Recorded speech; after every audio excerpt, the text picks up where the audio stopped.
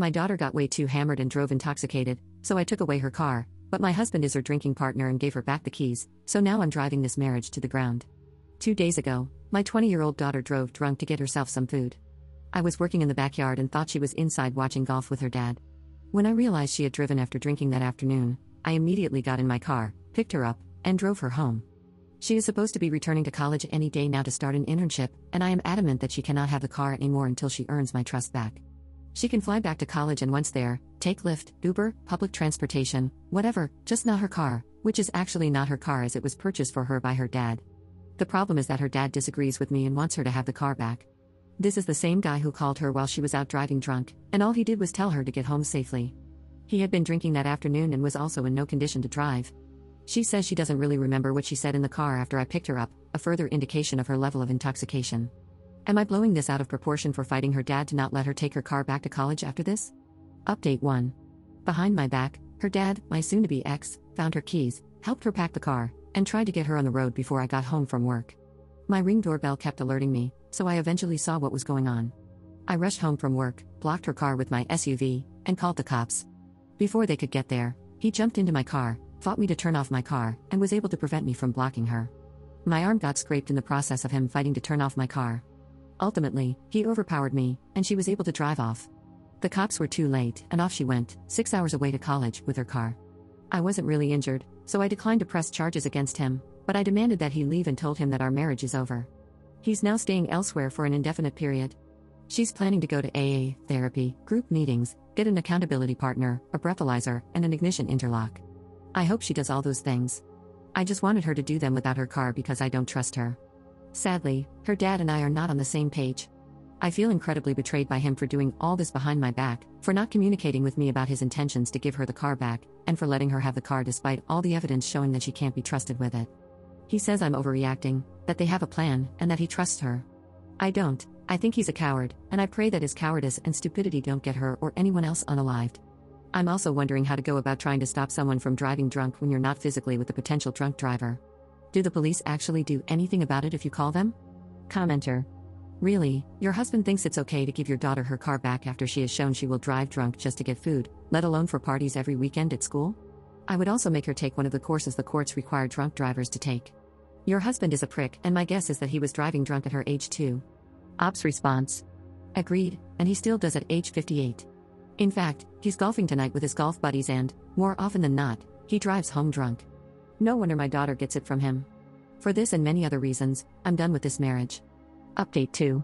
This isn't much of an update but more so to add details about the events that happened in my last 2 posts. To summarize, last Sunday, my daughter drove drunk.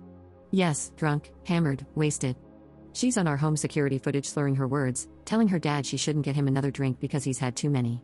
She's bumping into things, being obnoxious with her brother, and eventually goes out the front door, getting into the car she drives, and driving off to get food for herself. I was working in the backyard and thought she was watching golf with her dad. When I learned what she'd done and where she was, I picked her up and brought her home. Fast forward to Thursday. Her dad and I were supposed to come up with a plan about letting her have the car back when she went back to college. I was adamant that she shouldn't, but he seemed uncertain. She was desperate to have it, and while I was at work, her dad gave in to her. They hurried to pack her stuff and sneak her off to college, but when I became aware of what was going on, I left work and got home as soon as possible to try to stop her.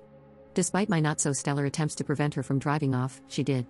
I was furious with my now soon-to-be ex and told him to leave. He's been out of the house since. Again, more details are in my previous posts, but that's where things stand today. I guess I just want to give more details as to why I reacted the way I did and why I told my soon-to-be ex to leave that day. 5 months ago, my daughter rolled her car and ended up stuck in some trees next to a creek. Supposedly, she hadn't been drinking that morning but had been the night before. While still trapped in the car, she crawled to the back seat to throw her bottle of not-quite-empty booze out the window. Obviously, she could have been unalived, but thank God, she only got a few scratches. Her car was totaled. I felt we should wait a bit before getting her another one to let the gravity of the situation sink in, but her dad disregarded my wishes, gave in to her, and less than 2 weeks later, she had another car. To clarify, it's not her car. She does not own the car. It was purchased using mine and her dad's finances, and her dad's name is on the title. I still don't know what the right thing was to do, but I know his complete disregard for what I want in terms of our children's well-being is absolutely intolerable to me anymore. We're not dealing with playdates or homework or curfews anymore. These are alive or unalive situations now, and we should do everything we can to try to be on the same page, not going behind each other's backs to get our own way. This time, though, I thought my soon-to-be ex was leaning towards not letting her have the car to take back to college. He said we would discuss it further and try to agree on a plan. That never happened. Instead, they went behind my back, quickly packed the car, and off she went. Maybe I am the jerk, maybe I handled it all wrong. All I can say is that I love my daughter and am terrified of losing her, one way or another, to booze. I can't stop her from drinking, but I was hoping to at least stop her from driving when she does drink, and since we're 6 hours away from each other, keeping the car seems the only surefire way to do that. Also, she admitted to me this wasn't the first time she's driven drunk. Thanks to my soon-to-be ex, it probably won't be the last. My marriage has been headed towards its end for years. I'm not divorcing him over this one incident. This was just the last straw. No relationship can survive chronic lying, zero respect, zero intimacy, zero connection, and chronic loneliness. I probably stayed longer than I should have. Commenter. I spoke about this in your last post as well, but here's my story. At 19 years old, I was woken up at 3 a.m. by my mom. She told me I had to wake up because the police were at the door about my dad, and they wouldn't talk to her because she had never married him. There were 2 of them, both men, and they sat me down on my sofa to tell me that my dad had been driving drunk and got into a car accident. My mom asked what hospital he was in, and these 2 officers, both of whom were barely older than me, had to look us both in the eye and say that he hadn't gone to the hospital because he had passed at the scene. The next day, there were pictures of my dad's smashed truck, including the destroyed front window he'd been ejected through and the blood on the back of the semi-trailer he'd crashed into, all over Facebook. My aunt drunkenly tried to show me and my mom these same photos 2 days after the accident while we were planning a memorial service and discussing arrangements that the funeral home insisted I be present for as his next of kin. I still remember those photos, the text above them talking about the damage that the person who called 911 had seen to my dad's body, and having to block multiple members of my family and my dad's former drunk friends if they reached out to me to give me closure. Holding your daughter accountable is in her best interest. You don't want anyone's last memory of her to be pictures of a smashed car and a blood smear.